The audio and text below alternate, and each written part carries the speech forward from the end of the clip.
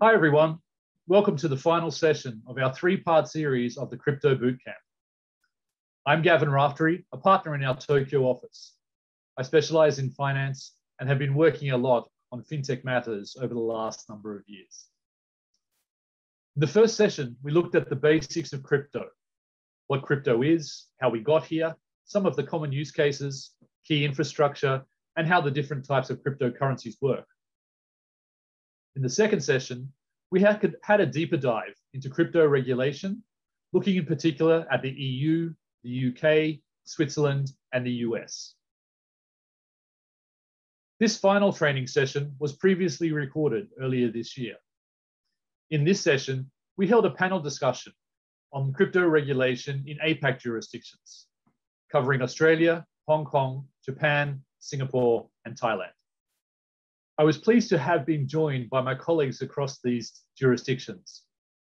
First of all, we had Bill Fuggle from our Sydney office, Stephanie Magnus from our Singapore office, Karen Mann from Hong Kong, and Kullarat Phongsathaporn from our Thailand Bangkok office. Let's jump into the final session. The rapid emergence of crypto assets poses a number of policy dilemmas for our legislators and regulators around the region. I think probably the biggest one of these is really how to ensure that the benefits of transacting in these assets, things like speed of settlement, lower costs, improved financial inclusion, and so on, can be offset against some of the risks, which are different from other asset classes. Things like consumer protection, the risk of financial crime, improved or the risk to financial stability are things that have been identified and have been the focus of regulators. One of the things that the regulators really are looking to do is to focus on what real risks exist here, but at the same time creating an environment which actually encourages innovation. This is an ongoing battle. Innovation by its nature continues to change, and the ideas which are coming up are all new. So our regulators are continuing to struggle with getting the right balance. And in each of our jurisdictions, there's a slightly different balance that is currently in effect, as you'll see from some of the comments that come out later on through the panel. But these are the sort of things that we're going to look at in a little bit more detail today. So with that, I just wanted to really try and maybe get things started. Let's introduce our panelists to start off with. Can we go to the next slide, please? So today I'm very happy to be joined by four of our esteemed colleagues from around the region. These are sort of the all-star crypto team in APAC. I've got Bill from Australia, Karen from Hong Kong, Steph from Singapore, and Kullarat from Thailand.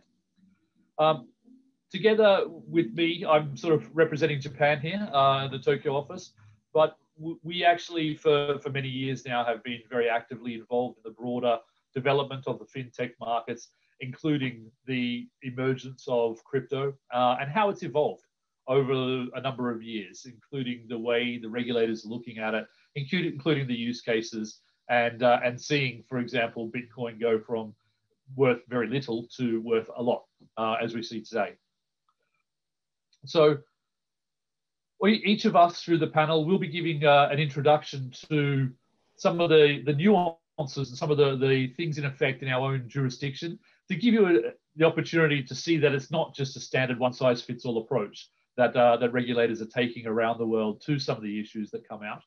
Can we go to the next slide, please?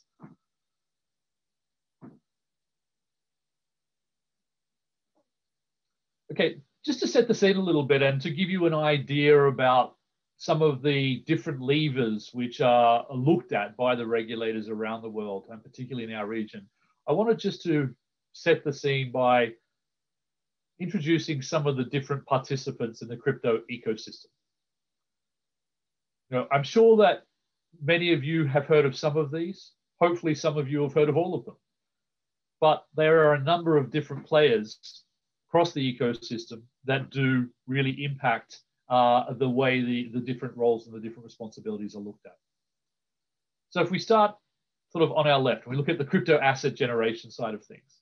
You know, the miners and the ICOs here, I mean, the miners, the way they come together to sort of validate the individual transactions. So cryptocurrencies are often mined by individuals and companies using processes which both validate the underlying sort of transactions, hence the decentralized nature of a lot of the cryptocurrencies that we're talking about.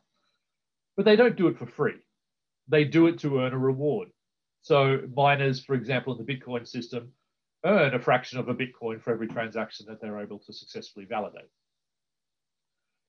The one thing about this that you're hearing a lot in the market at the moment, particularly with a lot of the focus around the world, with Earth Day being just a little while ago, and the use of energy, is mining is a very energy intensive process. It relies on very heavy computing power. And so there are more than just cryptocurrency related issues from a regulator's perspective and a political perspective that come into this. There is the balance around, you know, sustainability, climate change, and a lot of these discussions, the lines between them are getting blurred these days because of some of these overlapping issues that come through. Just more quickly to move through the rest of the crypto asset ecosystem here. We have the investors who, you know, these could be individuals, companies buying and trading crypto assets. We've got the exchanges who operate to facilitate trading. And this is in the same way as a stock exchange or other exchanges work. You know, they can effectively create a platform for people to be able to buy, sell, trade different versions of crypto assets. It's not just cryptocurrencies, but it's the broader crypto assets all benefit from and often rely on the role that exchanges play. Next one, I wanted to just highlight the important role of custodians. Crypto asset custodians, they provide storage and security systems. They provide the digital wallets, often that people actually store their crypto assets in.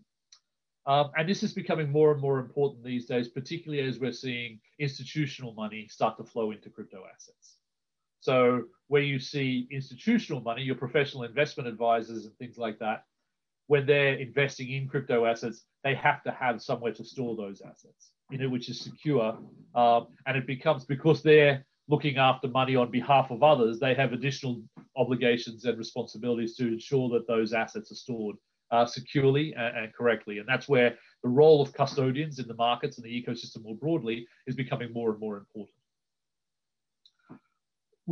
Not on this slide, but we're also seeing an emergence of aggregators in the ecosystem where we've got different platforms, different APIs, different apps and players who are effectively trying to make it easier to access the system. So for example, you might have an aggregator that provides a single point of entry to multiple exchanges. Or a single area space where you can coordinate your information for your different wallets across different things. Then we have the traditional financial service providers. This can include banks as competitors in some ways, but also banks as participants in this market, as we'll see later on. But really more, it's the asset managers, it's the investment advisors, it's the investment banks advising on crypto asset related transactions. Crypto is becoming an asset class, a whole asset class in its own right. And so it does bring in all players throughout the traditional financial services markets as well. And then finally, we have the central banks. There's a lot of talk at the moment about central banks issuing their own digital currencies. We are seeing that in this part of the world as well as other parts of the world. So the idea of there being a digital yen, for example, the Japanese government is looking at it now. They are working on proof of concepts and how that they can bring that together to see whether that would facilitate things. There's a lot of underlying sort of healthy tension between the public and the private sectors as to how cryptocurrencies are used and impact and relate to the markets. But central bank digital currency is a very important part of that as well.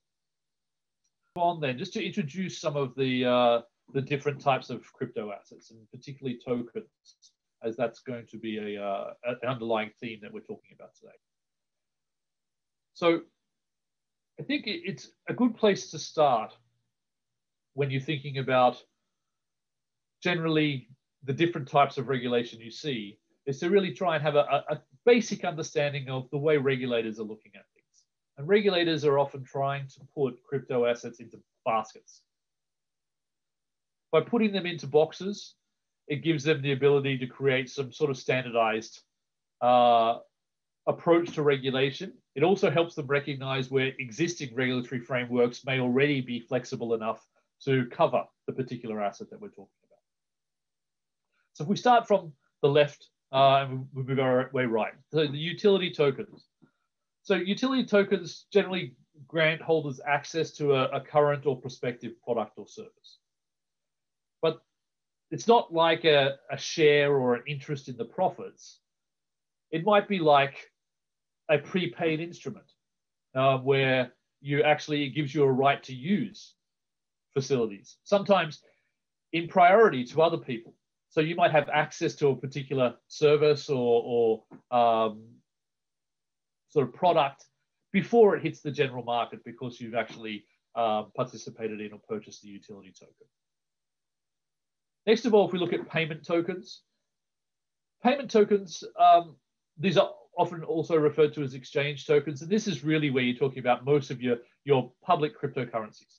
So your Bitcoin, your Ethereum, and some of the other ones. These tend to be a decentralized tool for buying and selling goods and services. And their core functionality is as a means of exchange. They can be used for investment purposes, as we've seen with Bitcoin and others there. And there is a lot of speculation and speculative investment which goes into these. But the underlying fundamental is that they can be used as a payment and a means of exchange. The important thing about many of these is that they're not actually issued by a central authority. So they're very different from a fiat currency or traditional money in the way you might think about it. So token holders have rights, but they're very limited in nature in that what they can do. And they're not backed by a government or anything like that. Let's move on to e-money tokens then. These are similar to payment tokens or exchange tokens in that they are used as a means of payment. However, they usually are more closely aligned to representing a monetary value. And they do have a central issuer. So where these ones, they might be referencing or linked to or backed by a central pool of US dollars or something like that, a central pool of assets which is backing the underlying issuance. And if we move to stable coins, then that's taking that to another level as well. So stable coins are a type of token where they've tried to effectively remove some of the volatility that we've seen in the market because of the speculation, because of some of the other things, by actually linking these and pegging these to certain assets. Now, the most common type of stablecoin might be a stablecoin pegged to the US dollar or a single unit. It might be the UK British pound. It might be, the Singapore dollar. It could be something else. We are seeing also stable coins that are pegged to a basket of underlying currencies to, again, try and remove the volatility in those. But one thing to note is that stable coins are not necessarily just linked or pegged to currencies. They might be pegged to something else to try and stabilize or remove the volatility in the market. Some of the other things that you might be able to think of is you might have a stable coin that's pegged to the value of gold, for example, or other sort of types of tangible or intangible assets that have an economic value and are backing that stable coin.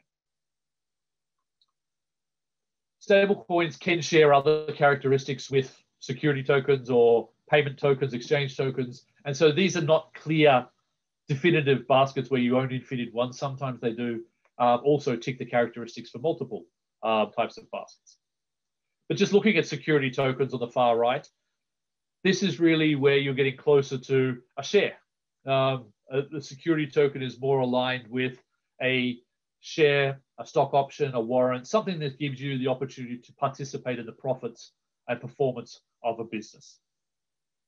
There are some other significant sort of detailed characteristics for security tokens, but that at the highest level is a basic understanding. So I think one of the things that you can see with these is that they each have characteristics which make them unique, but they can overlap, and that's where the hybrid tokens come in. We are starting to see products which do share characteristics across these baskets and do complicate the regulatory sort of framework for how they fit together. One thing, this is a general observation, and this is not true in every jurisdiction, but as a general observation, what we see is as you move from left to right on the screen here, you should expect that the regulation will get tighter. So there's more regulation which will apply to security tokens, for example, than what traditionally would apply to utility tokens. That's not to say utility tokens are regulatory free or unregulated, but there's an increasing focus from the regulators on the right side of this scale than on the left side. So let's move on then to the panel. And I'd like to firstly look at a couple of different things, but we're going to open it up with a broader discussion about the regulatory framework.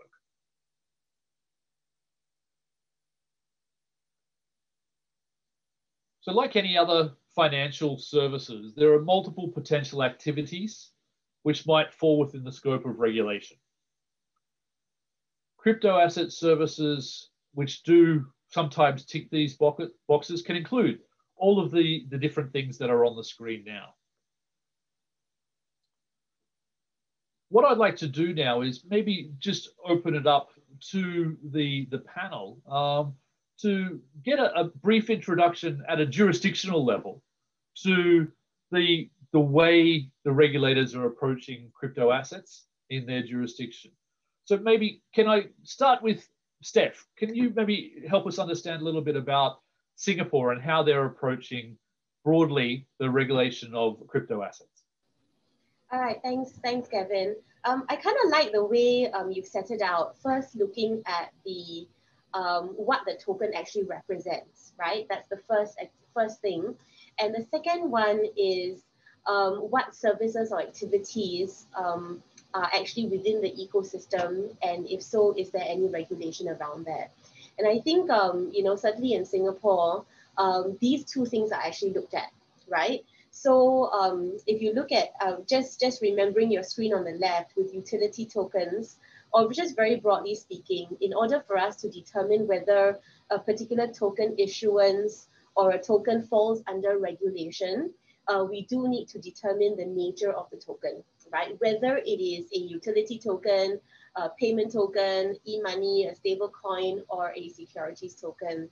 And you're absolutely right. On the right side, right, where it's a security token, that's certainly regulated under the local legislation. Where it is a payment, where it is a e-money, it falls under e-money, and typically a stable coin which is linked to USDT, for example, a USDT or US dollars, that would be considered e-money. That's also regulated under our current payment services legislation. And where it is a digital payment token, or what we call a digital payment token, or more traditionally your cryptocurrencies like Bitcoin or Ether, where it's not linked to currency but used for the payments of goods and services, then that is actually currently also regulated under our payment services legislation. So, it's not a one size fits all. There we do need to look at the token and analyze whether any of them fit under various pieces of legislation, the primary ones being the securities and futures legislation and the payment services legislation. Okay, and then even then, we do then need to think about what activities are actually being conducted. So let's say a particular payment falls within a digital payment token. It's crypto, it's Bitcoin, it's Litecoin, or something similar, right? What am I then doing with that token? And does that actually cause me to be conducting a licensable activity under the payment services legislation? And if I can go back to the slide before, if that's possible. Yeah. So, for example, at the moment, under current legislation, exchanging tokens, so actually facilitating an exchange or assisting with the dealing of tokens, whether it's crypto to crypto or fiat to crypto exchanges, that is currently a regulated activity, okay? What is currently not regulated, but will be regulated very soon, would include the custody of these tokens, as well as the transfer of these tokens.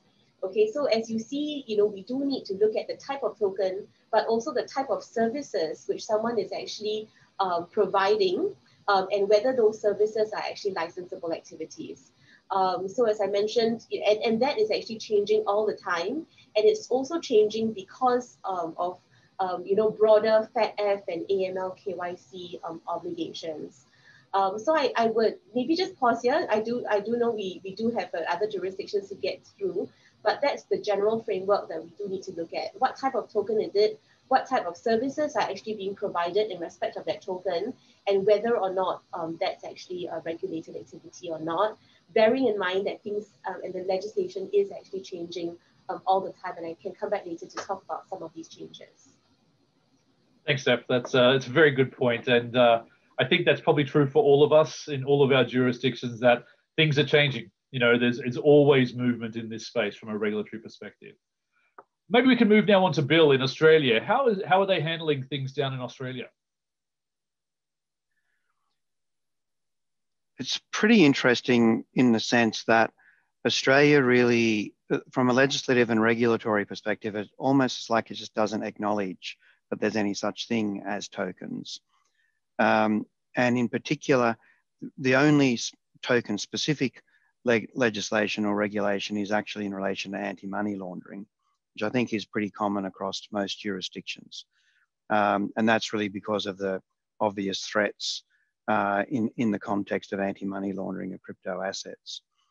So what that really means is that other than the anti-money laundering, Australia is really treating crypto assets with the philosophy that there shouldn't really be a differentiation between something which is done on paper or online or electronically or by whatever method. So Australia has a general philosophy of trying not to differentiate regulation between paper and electronic. And that flows through to the tokens. And what it means is that tokens will be regulated as a function of what they do as a matter of substance, not what they do as a matter of form. So if you've got a token which as a matter of substance amounts to an interest in a managed investment scheme, then you're going to be regulated as a managed investment scheme. If you've got a token which amounts to a non-cash payment system, then you're going to be regulated as a non-cash payment system, and so on and so on. So what that means is that you really have to, you can't just simply say, oh, I've got a crypto asset, therefore. You really have to say, I've got a crypto asset, now I've got to figure out what that amounts to as a matter of substance in the context of each way in which any investment or any thing that involves payment of money could be regulated. But as Stephanie said, the situation is always shifting around. And so the most recent thing happening in Australia is that there's a big push to be able to have ETFs where the underlying is Bitcoin. And that is driving the Australian regulator ASIC to look at making at least Bitcoin specific rules or to oversee the making of specific rules on some of the Australian exchanges, in particular ASX and Chi-X. So it's an evolving situation, but at the moment, generally speaking, Australia sticks to its line of not regulating things differently because they're on paper versus electronically. Thanks, Bill. That's really interesting. Kullarat, are the existing sort of financial services sort of laws relied on in Thailand, or is there a separate sort of system and framework for crypto assets there? Right, thank you, Gavin. So apart from the existing laws that may be relevant, like payment law and securities law, there's a specific law regulating cryptocurrencies and digital tokens. It's called the Emergency Decree on Digital Asset Businesses. This law was issued since 2018. And digital asset in this sense, it means both cryptocurrencies and digital tokens, which currently cover utility tokens and investment tokens. For investment tokens, only those that do not fall under definitions of traditional securities, which would then be regulated under securities law. So investment tokens, what it means is they're pretty similar to investment contracts and investment participation in some countries. And therefore, investment tokens could be similar to security tokens, which are regulated under securities law in some countries. So there's a little bit of a difference there when we compare the approach of Thailand and other countries. So the law regulates two main activities. First is it regulates acting as an intermediary, like acting as an exchange, a broker, a dealer, fund manager, or an investment advisor. And the definitions are quite similar to traditional securities world for that. Another activity that it regulates is the fundraising activities using investment tokens and utility tokens that are not ready to use from the date of selling.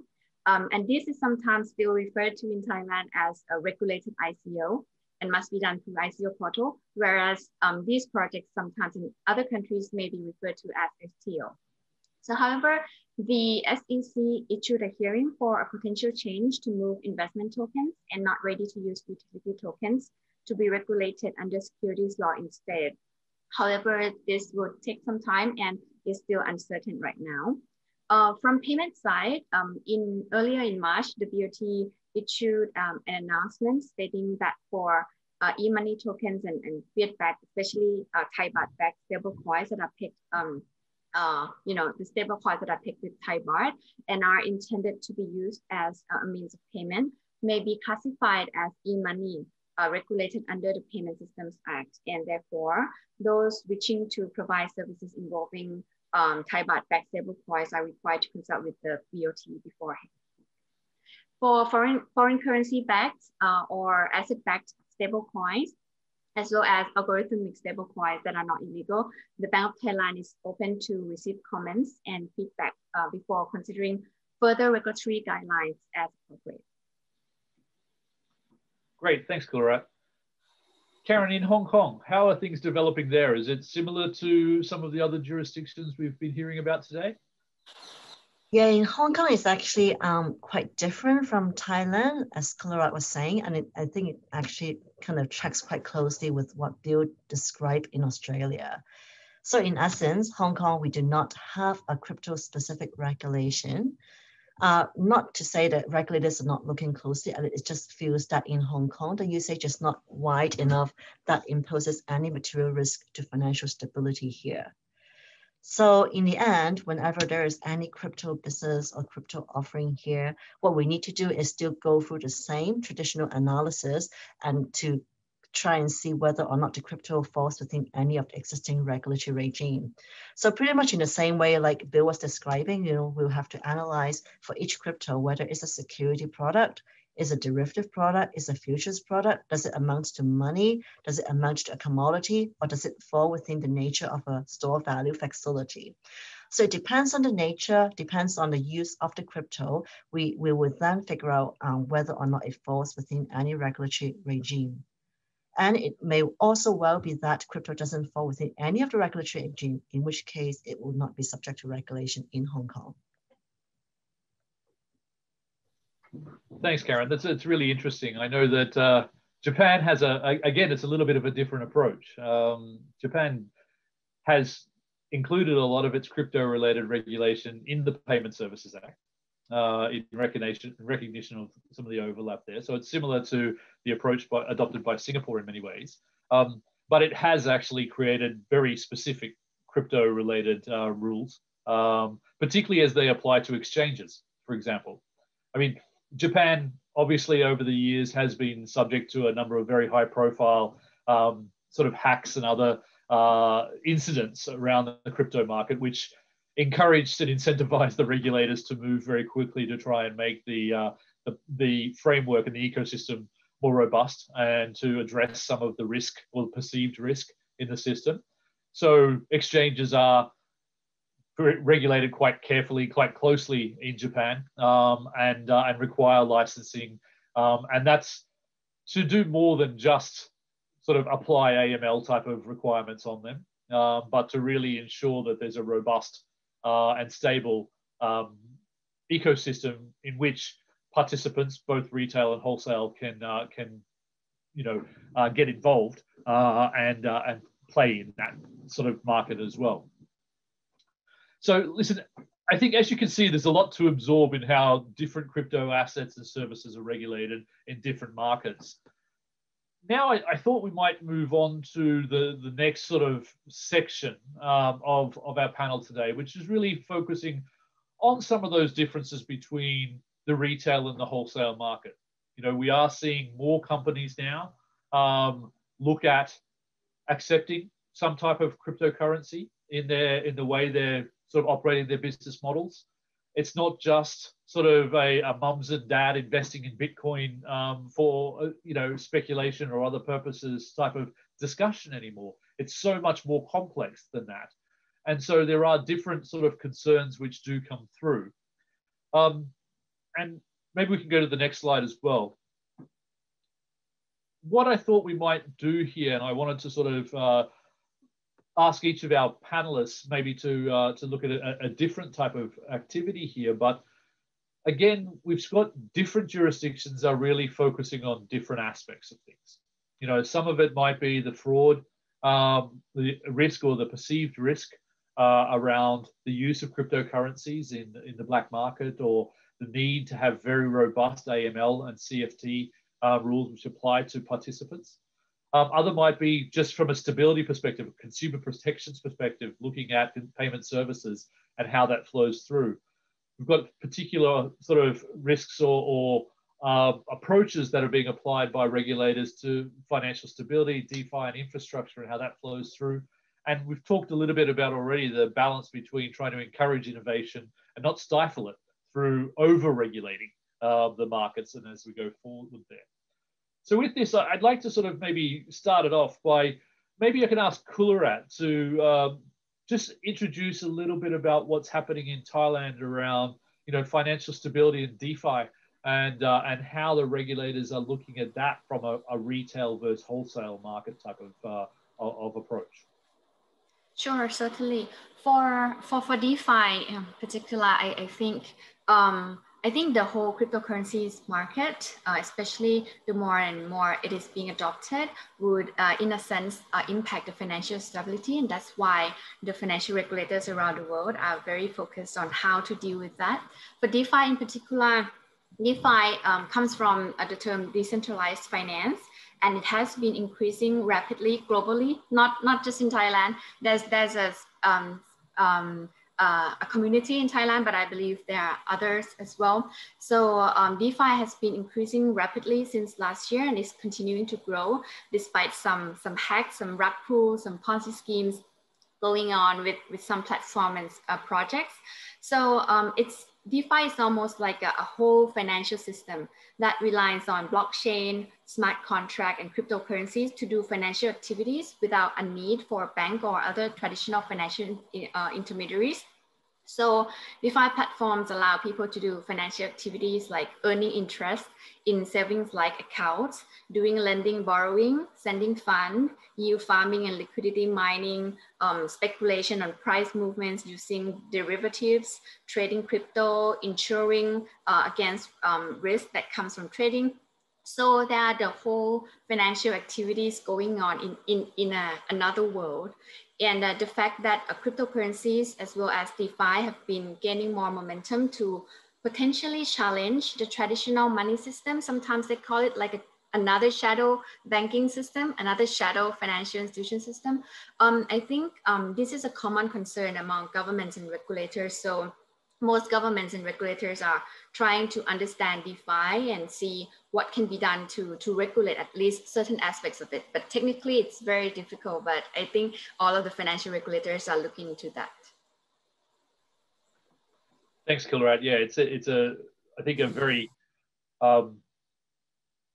closely watched area at the moment in many markets, as you said. It's definitely not just Thailand, where we're seeing some momentum in the market being to try and create that type of ecosystem, and the concern of the regulators to try and ensure that it doesn't introduce sort of risk or instability into the broader markets and things. So all of these sort of topics that we have on the screen now, I think, are relevant in the DeFi discussion, whether it be around, you know, fraud or Ponzi schemes and the risk of that type of thing coming through, to the AML, to the consumer protection, the balance between innovation versus sort of regulation, and then also trying to ensure that we're protecting against volatility there. Great. Thanks. Maybe I might just move over to Bill then. And you mentioned before about ETFs in Australia and how they're sort of coming through as a new product, particularly the crypto-linked ETFs. And I imagine from a regulator's perspective, thinking retail versus wholesale here and the disclosure requirements that usually go along with sort of ETFs and other retail investor focused products, this must be a really topical and I suppose area of focus for the regulators in that way as well, wouldn't it? Yeah, very much so. And also for the exchange, not just the ASIC, but also for the exchanges as well.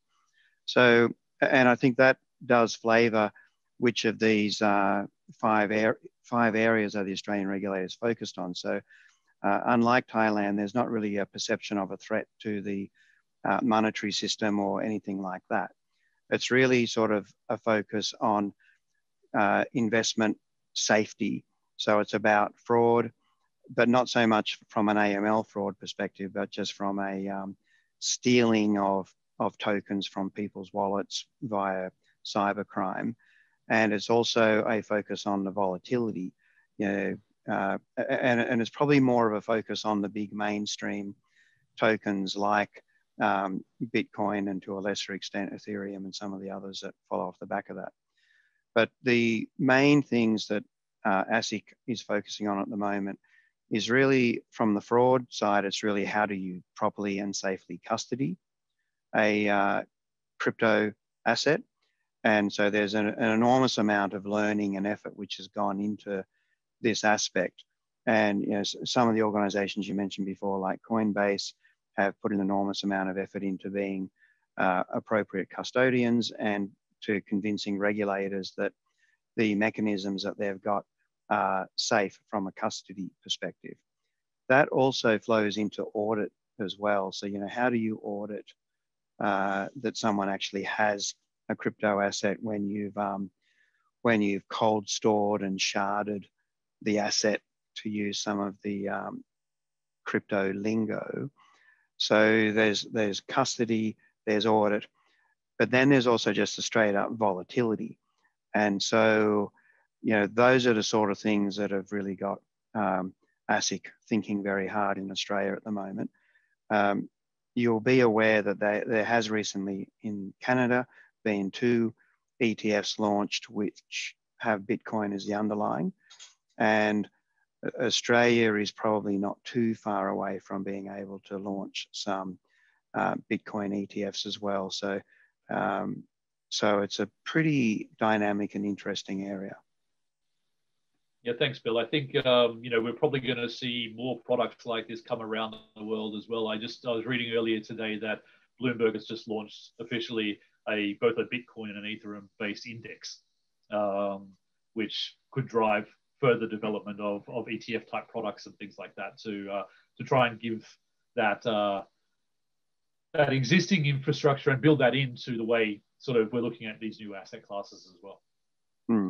I think the other slight wrinkle on all of this is also that up until fairly recently, the exchanges were quite reluctant to allow listings of token prevalent businesses. So Bitcoin miners, for example, perhaps weren't welcome on ASX in years past.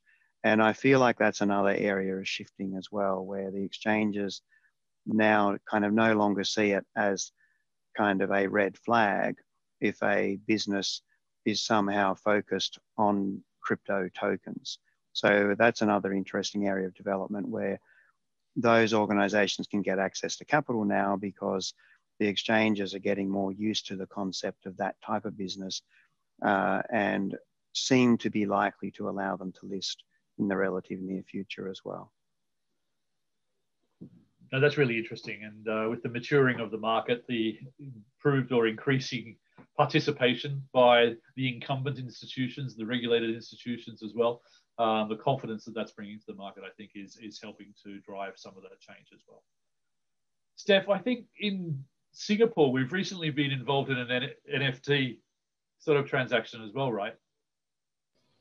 Yeah, I just wanted to talk about two things. One is crypto derivatives and the other one was NFTs. And just very quickly on crypto derivatives, because this kind of drew out the whole wholesale versus retail sort of review and thinking by the regulators here. So, you know, crypto derivatives essentially can be traded and on leverage basis. And so therefore very volatile, pretty risky instruments. And the question was whether or not crypto derivatives would actually be regulated in Singapore. Generally, derivatives are regulated, but here the underlying was a payment token, right? So how do you then consider that? And it was actually raised in Parliament as well, given the risk of crypto assets. And essentially, I think the policy thinking behind that and the responses to Parliament is, you know, look, it's a risky product. We're going to actually have advisories and warnings to the retail investors that there is a risk in terms of investing in crypto products. But by regulating it, this could confer misplaced confidence that these products, which are highly volatile products, are actually appropriate for the retail investors. So they actually took the view to not regulate crypto derivatives unless crypto derivatives were traded by in a already licensed exchange or being offered by one of the licensed entities in Singapore, but not to actually have a regime to actually regulate, you know, exchanges just doing crypto derivatives. You know, I think that there was an understanding that these could be appropriate wholesale institutional products, but the view was that there are very few retail investors currently investing in it. So let's not give it, there shouldn't be any confidence placed in it, so we won't regulate it, but instead we'll actually provide warnings that this is going to be a difficult product. So that's how they treated crypto derivatives, quite interestingly. But they did say that they'll, you know, they will watch the space as to whether retail investors are going into products like that. The second one on NFTs is quite interesting. NFTs are fairly new. They stand for non-fungible tokens, primarily used in the art world at the moment. And I think it made headlines maybe a couple of months ago in March, where Christie's actually sold a token, essentially, I think at least at the end of the day, memory, right, in respect of an art piece. And that token was actually sold for $69 million US dollars to an investor that is based in Singapore.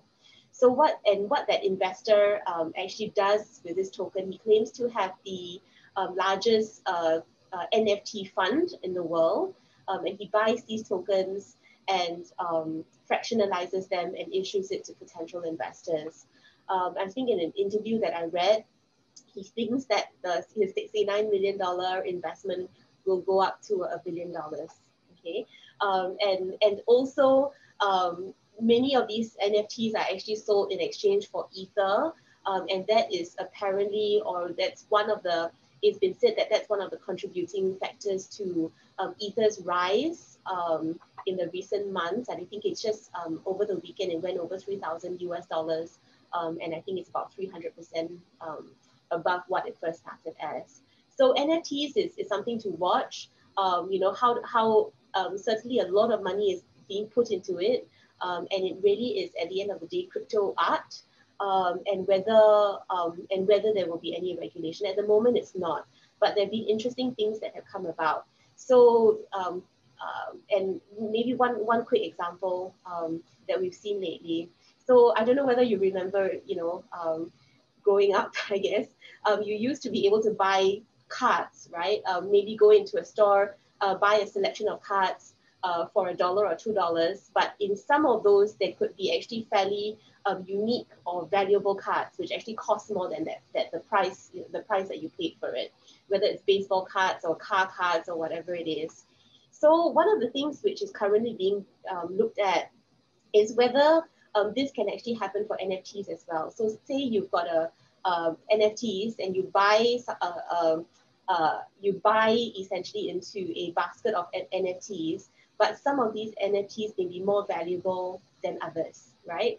Are there any regulations there?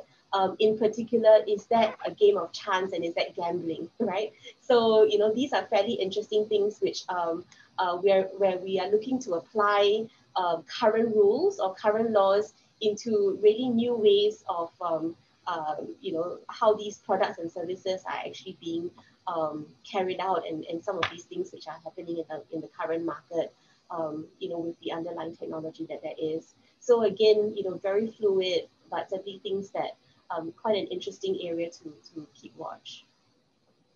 Yeah, thanks, Steph. I totally agree. And for anyone, if you'd like a little bit more information on NFTs, the first session in this series, the introduction to crypto, actually did talk a little bit about how NFTs work and what they are and why we're actually seeing a boom in them all around the world. You know, what's the consumer behavior behind sort of some of the emergence of that trend. So I'd encourage you to watch the webinar for session 1 if you haven't done that.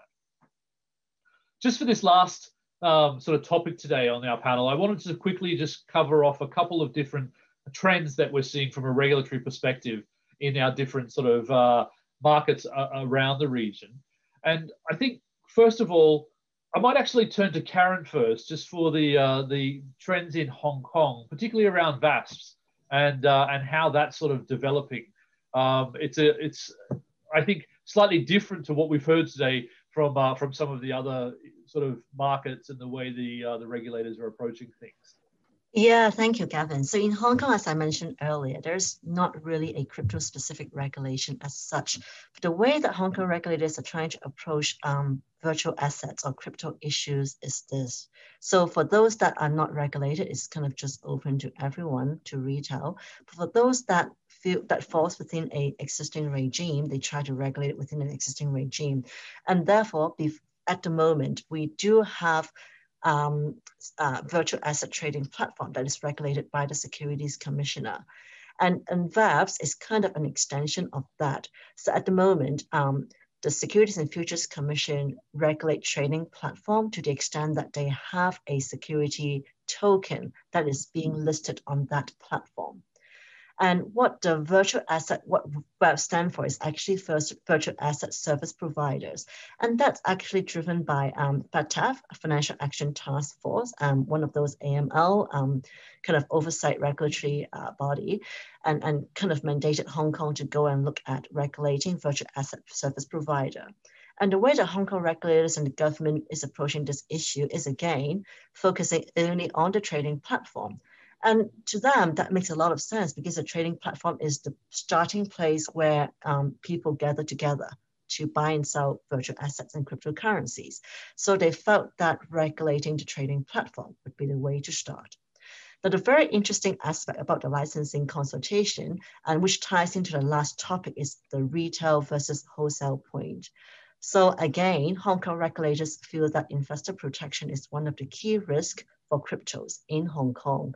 So the way that they wanted to approach it is that they would like virtual asset service providers to be accessible by professional investors only. So that's really driving the market to a wholesale market versus a retail market. But the very interesting thing that comes with it is the trend in Hong Kong, because nowadays, because of the regulatory trend to limit access to virtual asset to professional investors here, we see the trend where the incumbent financial institutions are all trying to think about different ways to offer service around these platforms. So it's in the same way, like, you know, where we have a traditional stock exchange and you have a bunch of intermediaries around it, whether it be the exchange participants, the fund managers, the custodians, the broker dealers, etc. Now that Hong Kong have a licensed virtual asset trading platform, plus a consultation regime for more licensed trading platform, which do not only hold securities, virtual assets. What the market is looking at is, okay, fine, if there's a way the Hong Kong market seeks to regulate it, then we just focus on the wholesale market. So that actually created a lot of interesting new development in Hong Kong. People are looking at offering financial advisors to ICOs, like being financial advisors, underwriters, sponsors to ICO. Fund managers are managing virtual assets, taking advantage of the virtual assets available, the platform available for them to trade, custodian services, etc., etc.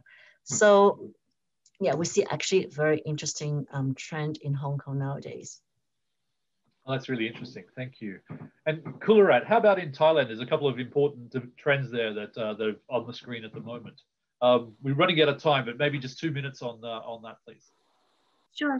For the first one regarding the fund, so the Thai SEC issued a new licensing scheme for digital asset fund manager who wants to invest in digital assets, including crypto, for its clients. And personally, I think fund management will be a global trend, especially in a form of like a private wealth management, because many investors would like to have some exposure in this asset class. Everyone hears about crypto, but they're still a little bit scared, and they would like professionals to take care of some of the risks, especially asset keeping and many other operational risks that comes from investment in cryptocurrencies. In addition to that, some regulators may put some qualifications of the retail investors to invest directly into crypto, but may be more flexible if those investors will do so through professionals. So I think that's why fund management could be a global trend. Another one is a custodian. So in Thailand, asset keeping business operators, be it exchange or brokers, if they keep assets of the customers, they must use a third-party custodian's cold wallet to hold the majority of the client's assets if the threshold is triggered. And I believe a few countries have already issued frameworks for digital asset custodian or custodial wallets already, and Thailand will also introduce one soon. And I think if more regulators start to require the use of third-party custodian, this could be a business expansion opportunity for some players like global banks or big digital asset players. And also there could be potential expansion of insurance products to cover crypto assets as well. Yeah, no, really interesting stuff there. Steph, do you just want to finish up with a quick introduction to the new Singapore Omnibus Act? Sure, just 30 seconds on that. So essentially the Omnibus Act hasn't been passed yet, but they're looking to regulate persons who set up in Singapore, but their business is outside Singapore in respect of any dealing in digital tokens. And digital tokens means payment tokens as well as security tokens. So essentially, you can't just set up a holding company here, but do your operations completely offshore and think that you're not regulated. So this Omnibus Act actually catches that, and more broadly catches essentially, or is looking to capture together with other legislation around the world, any regulatory arbitrage around digital token legislation and regulation. Thank you for attending, and we hope you enjoyed our Crypto Bootcamp series. To find out more about our offering, please get in touch with me or your usual Baker McKenzie contact. We provide regular updates on crypto asset regulation, so please visit our website and blogs to keep up to date on the latest crypto news. Thank you.